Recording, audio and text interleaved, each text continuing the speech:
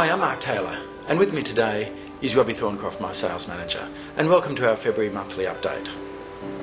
In this update, we'll go through the numbers of property coming onto the market, numbers of property being sold, and some statistics around our demographics of the area. So, Robbie, what have we seen over this last month?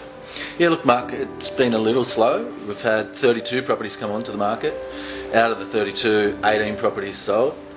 If we break it down to price ranges, you know, the price range between 450 and 1 mil, we had roughly 13 sales, and in the 1 to 1.5 there were 3 sales. There's a lot of negativity, a lot of doom and gloom out in the marketplace. Certainly the indication from last night's auction doesn't indicate that. Why?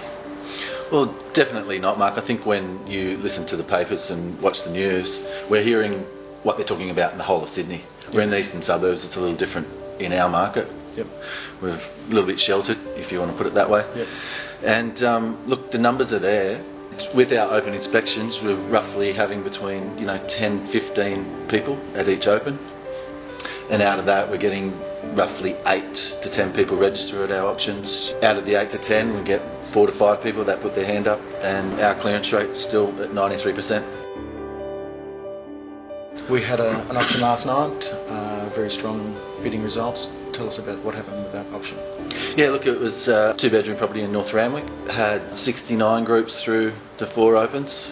We've had 8 registered bidders, 5 actually put their card up to bid, and a reserve of 580 sold it for 622.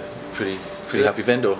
There was one sold 2 blocks up, exactly the same floor plan, and sold for 590 6 weeks ago.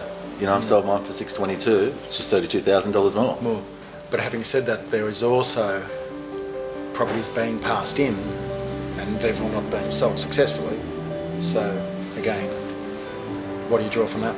Our properties aren't passing in. We're getting people to bid at our auctions and getting the results. It comes down to process. I know month after month I talk about process, but seriously, there's agents there that don't have one. Thank you for joining with us in this February market update. We'll look forward to seeing you next month.